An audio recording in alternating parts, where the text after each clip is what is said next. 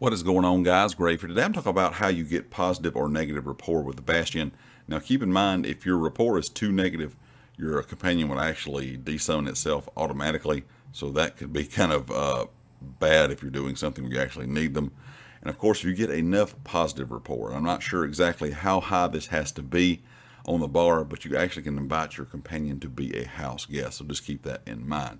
Now these things that I'm going to talk about that they disapprove of and approve of are the known things. Now there may be some more things out there that nobody has found yet, or anybody has found as of yet.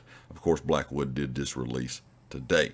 Now when it comes to your approval, what you can do to make a positive rapport with the Bastian is gathering runestones, visiting a crafting station, or finding and harvesting Sigic portals. So those three things we know for sure are going to make Bastian happy with you. Now, like I said, I'm sure there's probably some other things out there we just have not found yet.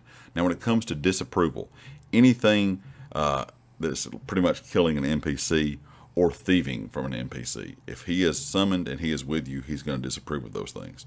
The Blade of Woe use on a friendly NPC, or looting thieves' troves or killed friendly NPCs. So if you're out looting thieves' troves, you might not want to have Bastian summoned.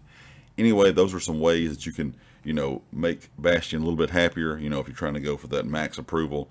And of course, some of those things, like I said, that's going to make him disapprove of you, keep those in mind. You might not want to have him equipped and out, have him running around with you if you're going to do some things like killing NPCs or looting some of those thieves' troves. Anyway, guys, I hope this helps you out. Of course, if you'd like to hit the like, and I'll catch you all next time.